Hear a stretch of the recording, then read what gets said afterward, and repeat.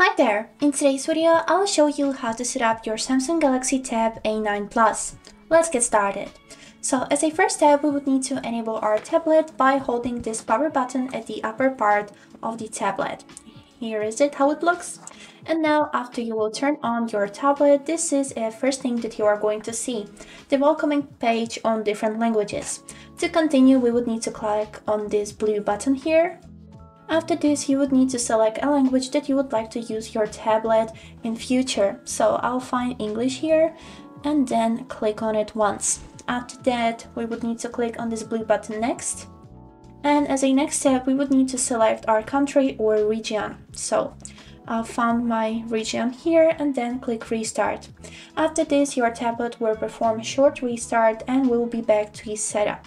After your tablet will be turned on again, as a next step we would need to agree to some privacy policy, which is this first step, and the second step is optional, which is agreeing to sending of diagnostic data. So I'll not select it and then click this blue button next.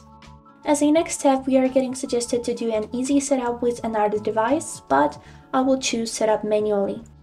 Here, as a next step, we would need to choose a Wi-Fi network and connect to it, but we can also do it later, so I'll click skip and then skip. As a next step, we can see the date and time, and if you will need to adjust it because you see that the time zone is not right, you can just simply click on this arrow here and choose the right date and the right time. So I'll click next. As a next step here, we would need to choose the Google services that we would like to use. So I'll disable the send usage and diagnostic data, and this is it. Now we will click accept.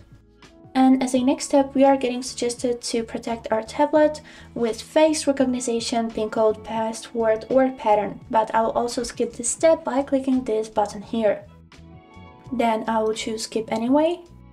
And as a next step, we would need to agree to the Samsung service permissions. You can see them right here. I will click agree. And as a next step, we would need to choose our display mode, which can be light, you can see it currently on the screen, or dark, which will make all of the apps in black colors. So I'll leave it on the dark and then click this blue button next. And now we would need to wait a little while. And this is it. Now your tablet is all set up and we can click this blue button finish and start using our tablet. That was it for today. I hope this video was helpful for you and thank you so much for watching.